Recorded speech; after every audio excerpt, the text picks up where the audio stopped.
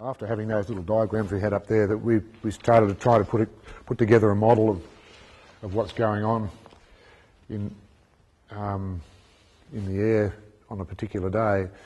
And after this, when I went home and I started to think about how I'm going to improve my cross-country techniques, as you can see, that we've got on these little models of the thermal that there's sink on the downwind side, and that varies according to whether the wind's increasing and decreasing with height. So I started looking at doing all sorts of things like figuring out where the thermal was because of where we were in the sink, and so on the day when the wind's increasing with height, the sink should be on the downwind side of the thermal. So generally, when we're flying in sink, you should turn into wind, and consequently on the other day when it's the opposite, you should turn the other direction. So I started all these sorts of theories and coming up with ideas and trying to work out which way to turn. And so Ingo, for some reason, thought I did this pretty well. I didn't know if I was, but I thought I was blundering my way around through the sky trying to find thermals all day long. But apparently someone noticed, and I was certainly trying to use that as a technique to stay in the good air, to improve my priority one up on that list of meteorological navigation. So on one day you found a 10-meter thermal, didn't you? And I wanted to know where it was, because coming back to the heat source, I wanted to know exactly the spot in the countryside where Brett found the 10-meter thermal, and sure enough, it was a hot spot in the countryside, and every time we fly over it, it's very strong. Yeah.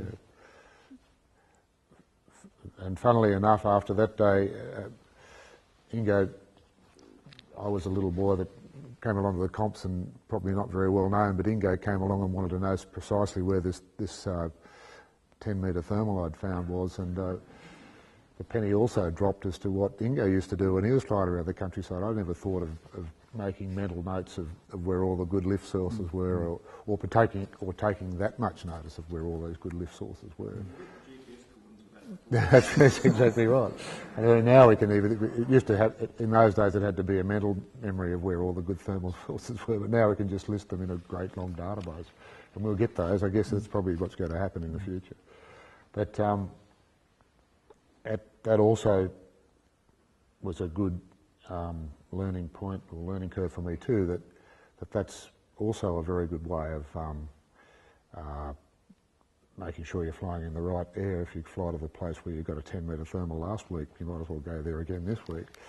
And I do know quite a few instances in flying in competitions where that really does work. It doesn't always work, of course, but you fly back to a place where there's a 10-metre thermal, there's often a really good thermal there again, and being able to rely on that, or that there's a thermal there, can certainly improve your performance on the day. I did spend a lot of time trying to build a model because I thought that was important, and I thought that's what Ingo was doing as well. But I think with a lot of practice, and very importantly, that the more I flew, the more you tried to make a picture of what was going on.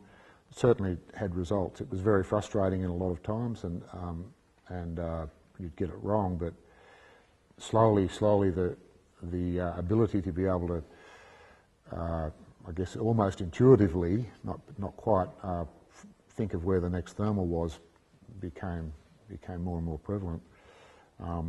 But just purely by trying to build up a picture of what was going on in a model of how the sky was working, and taking into account all those considerations of wave over the top, the way the wind was blowing and that sort of thing. And I think that's very, very important.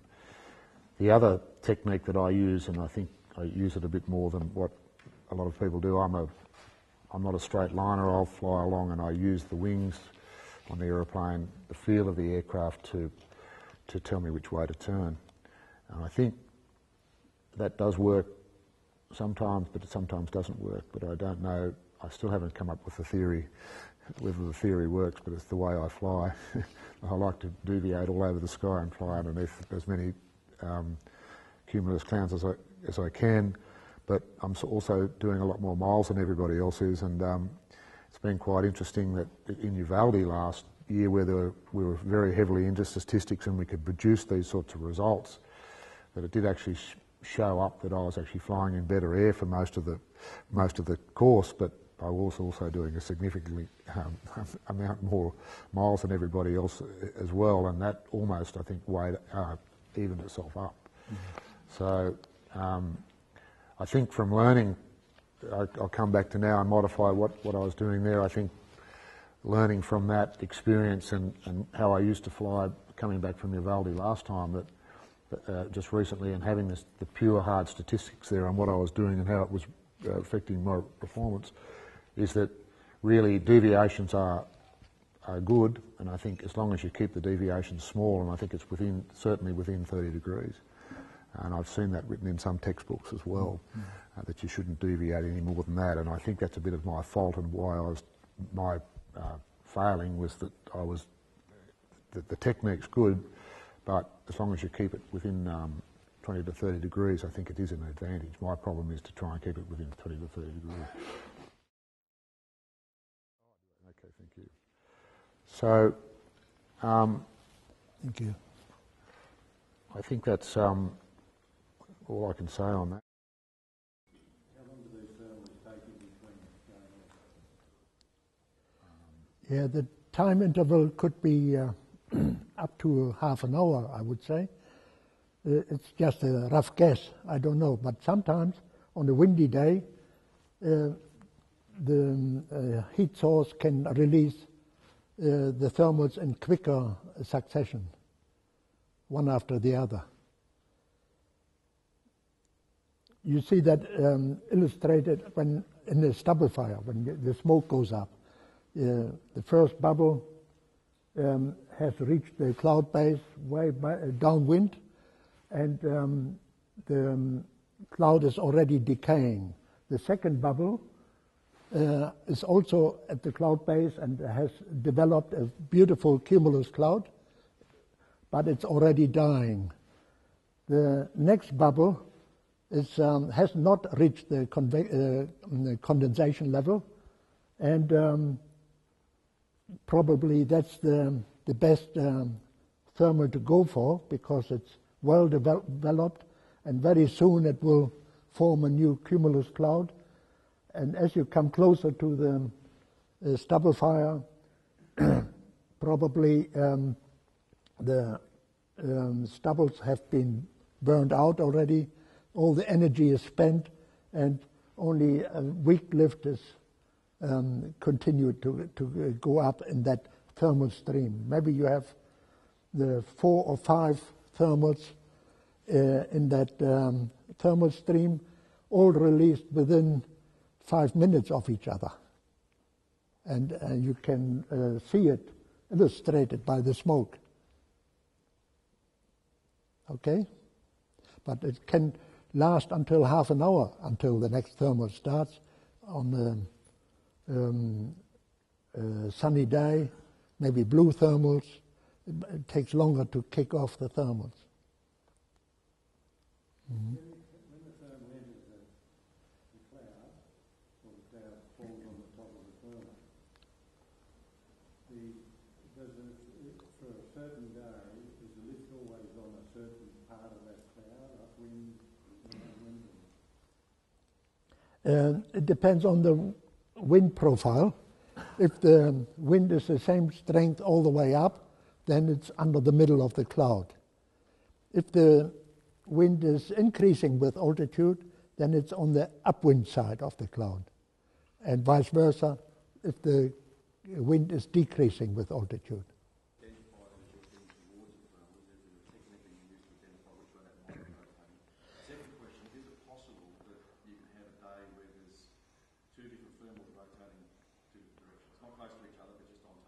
Oh yeah, it happens that they... Is there an atmospheric thing in the net that you can see the tilt or the rotation you're going to do? How do you get it? you can watch willies underneath the thermal and watch the way they rotate. And then you fly against the rotation. It's only possible to see when you see a willy. Otherwise, you will feel, like Brett was talking about, you concentrate on the feel of the thermal. When you get chucked out of the thermal all the time, then you fly with the rotation if the thermal rotates. And then it's better to reverse the turning direction and you climb better. Otherwise, you can't, cannot see it. For us, the thermals are not visible. The eagles have 18 times better visions with their eyes, and they can see all the dust and insects that fly, that get sucked up in the thermal, and those particles in the thermal also rotate, and the eagles can see that, and of course the eagles always fly against the rotation if the thermal rotates. Oh, that's good to know. So if you see an eagle thermaling with the eagle, he already found out which way is the best to turn. Now we should talk about centering. Yeah? Mm-hmm. Yeah. Would you like to say? Yeah, I could start with that, I think, yeah. Talking about centering in thermals, I have my voice last time. There are many different techniques, but I'll just talk to you about my technique. I've seen different people do different things over the years. But I used to combine a couple. I really basically combine a couple of techniques with centering, where I probably tend to be a very tight turner, and I think that's probably a good thing. I know Ingo turns very tightly in thermals, but I use the technique of tightening up mainly use the technique of tightening up in the strong part and in the strong lift and levelling out in the weaker lift, so that I do, rather than just a roll out or whatever, I changing the angle of bank in the thermal, tightening up in the strong core and then trying to keep, tighten up in the core all the time. So my technique's continually changing the bank but staying steep. It's I think a lot of feel. You should spend a lot of time practicing your thermal, which we do anyway, I guess. But it certainly helps you if you can thermal better than other people. It certainly is a big advantage, and I think it's well worth spending a lot of energy to improve your thermaling, because it does make a big difference to your performance. But there are many techniques I find. But I still find that the tightening up in the strong lift seems to work best for me. Mm-hmm. Are you saying you don't? Because I find I tend to change my angle back to a shallower back into the strong lift and then tighten up in the sink to try to get myself tighter into the centre of the thermal. But you seem to be working the opposite. Is what you're saying. Well, no, what I'm saying is as the lift's approaching, or as we're coming around, and like not levelling out in the weak part of the thermal, but as we're approaching the strong part of the core, and the lift's in the rising point again, when the needle's coming up again, I've reduced the bank, and then tighten up in the core. So yeah, I'm not levelling out to fly away from the thermal. I know it sounds a bit like that, but bringing the wings a bit more level as the rate of climb's increasing, which tends to is essentially the same as levelling out towards the centre of the thermal. But certainly I use the technique of tightening up in the core or in the strong part of the lift, just purely to try and stay there, to increase the rate of bank in the strong part of the thermal, to maximise the amount of time you can in the good part of the core. Theory that when you're down low and you're working the inflow of the thermal still, you should be turning There's a few variables there.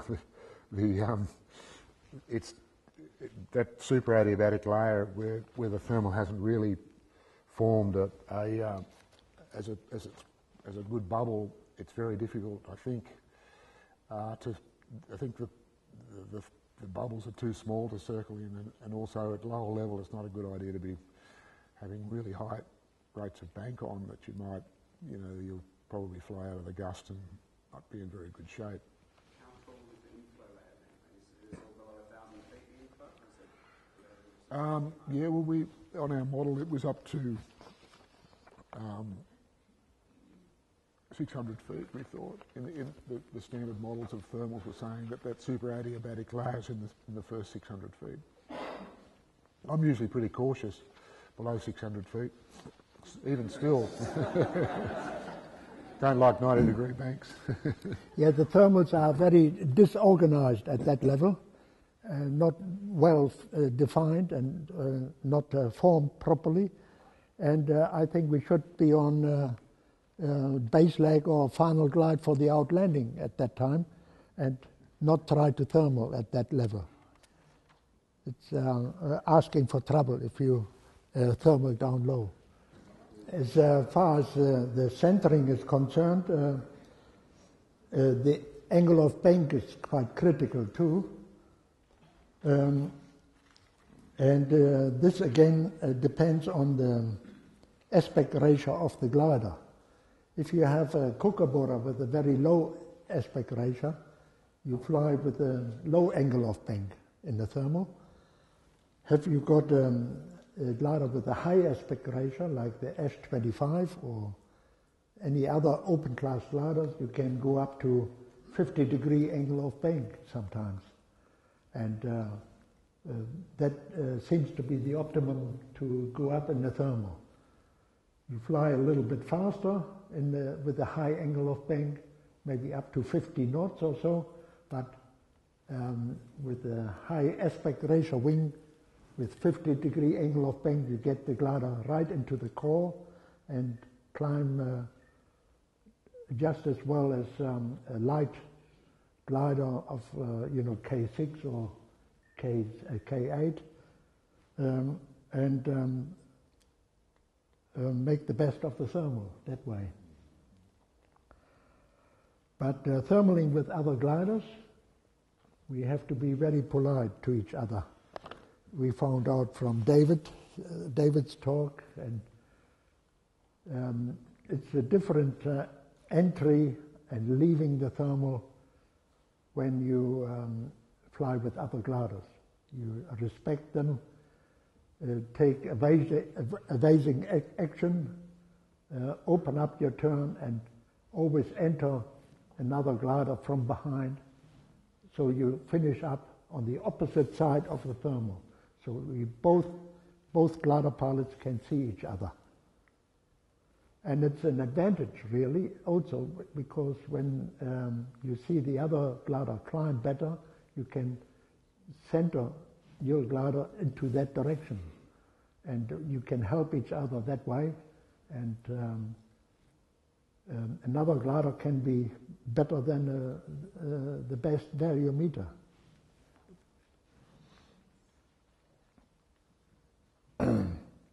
Leaving the thermal, I had a bad experience in the pre-World Comps in Bayreuth in Germany when I left a thermal in a Nimbus 3D in the pre-World Comps. We slowly were speeding up, leaving the thermal, and there he was, another glider right on top of us, only 3 meters above. A big shadow came over the top of us, and I only would have had to bring back the stick a little bit, and we would have had 3 dead pilots. And therefore, you can only be as careful as can be when you leave a thermal. Don't fly over the top of another glider. That can be very scary and very deadly. you know, on the same line when we talked about the 10-meter thermal and the hotspot in the countryside, it was very important in Finland, not so much here in Australia, but in Finland, where you had the whole countryside forested, and there were lakes. Finland is called the country of the 1,000 lakes, and the thermals were created by granite rocks left over by the last ice age. They were transported all the way from the mountains in Norway and Sweden all the way to Finland and left there as a big pile of rubble, boulders, and they were heating up in the sunshine better than the forest or the lakes. So those were the hot spots in the countryside. And there were maps available in Finland which you could buy, and they showed all the granite rubble fields. They were sometimes a kilometer long and wide, and ideal heat sources for thermals. If you knew where they were, you could fly from granite rubble field to another one and fly the whole task like that and be assured of good, strong thermals all the time. Sometimes here in Australia they have these feedlots, big cattle stations with thousands of cows, all in confined spot, or a piggery. Piggeries with 50,000 pigs north of Korowa. It's always a hot spot for very good thermals. So, methane going up, and 50,000 pigs can't be wrong, you know. They're always the same. The thermal sources don't change. They are fixed in the countryside. Take the piggery, for instance. But on a strong windy day, it's downwind of the piggery, of course, where you find the thermal. All thermals drift with the wind. And not only the thermals drift with the wind, also the bad areas, like lake shadows. Typical example in our countryside near Tokovo is the Lake Urana. It's a large stretch of water, and downwind of that Lake Urana there is no thermal. For obvious reason, because all the cool air from the lake drifts downwind for 20 kilometers, and you can't expect anything in that area. So you avoid it. I know that Ingo uses this technique of knowing where to fly and the thermal sources from what we were talking about before, particularly in Hobbs, where the countryside is a very good example of Ingo's success in a very uniform type landscape where it's quite difficult to predict where the next thermal was. But Ingo used geological maps to determine where the clay and the sand areas were, and then therefore would fly to those regions or those areas on his map where the sandy areas were to get the next, to try and or maximise his chance of the next thermal. This was almost like in those days Ingo had some supernatural power that he could actually predict where the 10 knotters were, but I think it's, and I think we always thought of Ingo as that way as well, with this supernatural power of being able to predict where the 10 knotters were, but I think there was a little bit of theory behind it, even though he did have that power. There was also some theoretical basis behind it, and certainly by using maps and also a great knowledge of what thermal sources work best. Ingo certainly circumnavigated through the competition better than us by concentrating, putting a lot of focus into thermal sources. It's very, very important. And thermal producing areas, if not just particular sources. It all comes back to preparations. In Hobbs, I spent a month prior to the World Comps just flying around in the motor glider. I hired a motor glider to research the whole countryside around Hobbs. We had a list of turning points, and I flew to every turning point there was, and visualized the countryside around the turning point, so I could always easily find it when later on in the contest.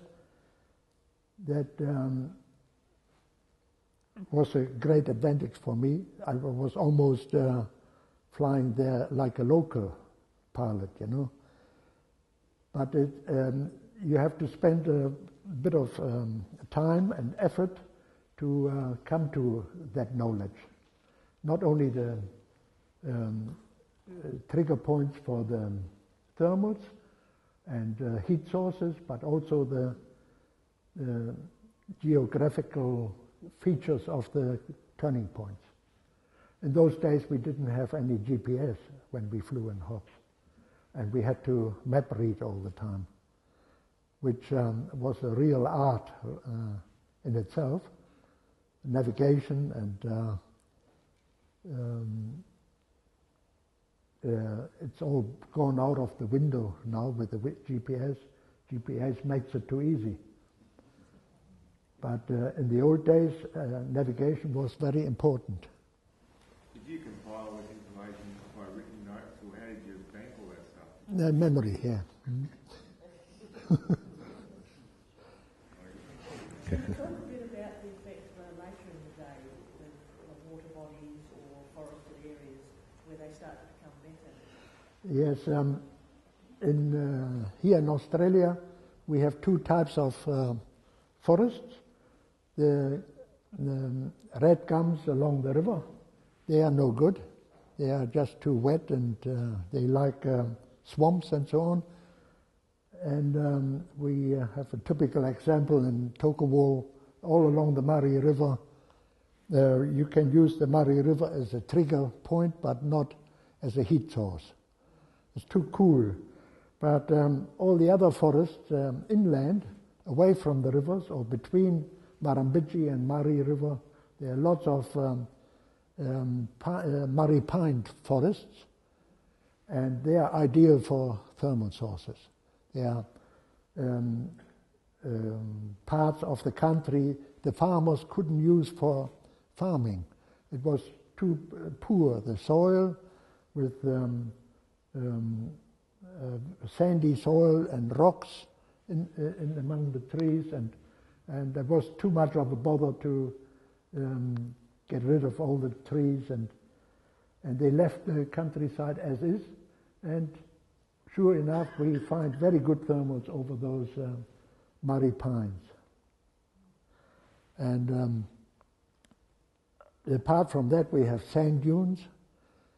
You know, on the Murray River, on every river bend you have all the fine sand forming beautiful beaches, but when the strong wind comes, it takes this sand away. On over thousands of years it formed sand dunes away from the river. Those sand dunes are ideal for thermal sources as well. So later in the day, for example, at Waikerie, the irrigated areas, the orange groves, etc., they actually seem to start to work, or at least have better air. Yeah, better air. That means you can extend your glide, but you can't go there to save your flight. You won't get any altitude out of it. The same happens in Tokawal on the Murray River. The Murray River with all the gum trees is too cool to create any thermals. Even late in the day, there's no thermal there. But you can extend your glide. You have absence of sink. A row of trees along the Murray is an ideal trigger point. From the adjacent fields, which are warmer than the Murray River, the thermals get triggered, and sometimes the thermal is right over the top of the Murray because of it. It's drifting that way, you see. But it doesn't originate from the Murray River. Right. You tell us about wave caused by the thermals. Now, I don't think there's many people that have actually experienced how to get into this wave. How do you actually contact that wave? I explained it in detail in that article in 1968.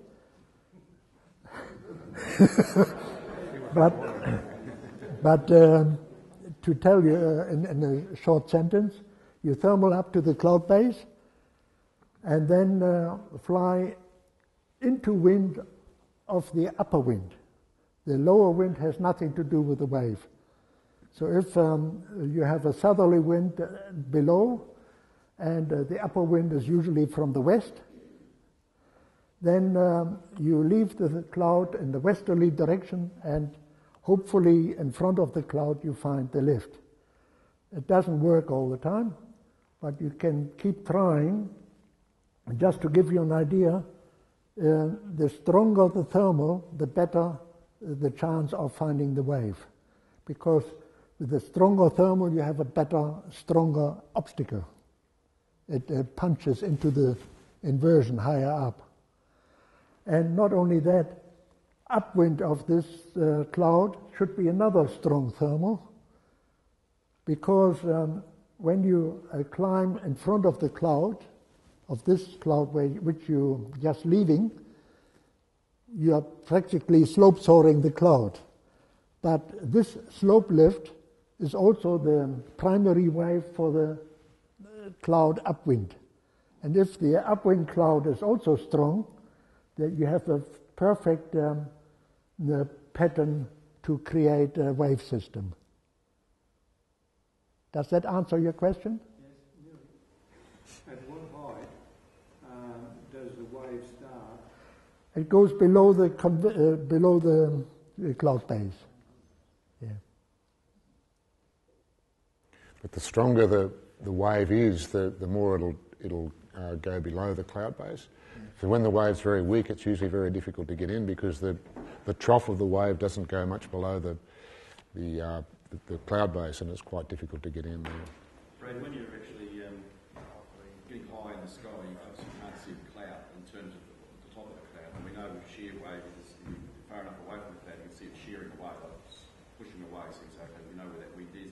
Ingo, picking up what you were saying, the wind below the cloud will be blowing south, but the actual wind above the cloud is going west. Yeah. Is there anything that you look at on the edge of the cloud that you identify that you haven't identified? Yeah, it's usually the thermal itself.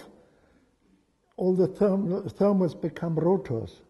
And we know that from mountain flying in waves, mountain waves, the rotors are very rough and disorganized and difficult to work. And when that happens during the day and you find difficult to work thermals, you can expect waves up top here. And would you expect to see rotor cloud off the windward side, as in the higher windward side? Yes, some wispy clouds forming in front of the cloud on the windward side, wispy clouds that later on become the main cloud. And you have to stay on the upwind side of the wispy clouds. And sometimes you can see the tops of the cues rolling back as well. The top of the cumulus looks as though it's actually rotating. You can actually quite see that on some days as well. Yeah, sure. Brad, I've followed you a few times, and I seem to recall before you enter a thermal, you tend to do almost like a little jig away from it before you roll into it. Have I missed something, or is that what you do? How long ago was this? No. Yes, I think probably a couple of things happening there. I know that there was a while where, trying to avoid the sink, there's a bit of a technique in trying to enter the thermal and avoid the sink. So if you're coming into the thermal from the downwind side, or you perceive to be coming into the thermal from the downwind side, that there might well be sink there. So we'd turn into wind a little bit to try and avoid the sink. That's probably mainly what I was trying to achieve there.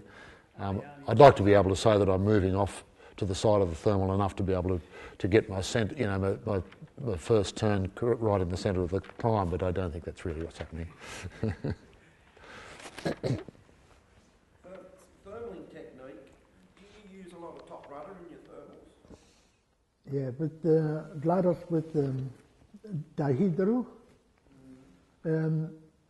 you like to reduce the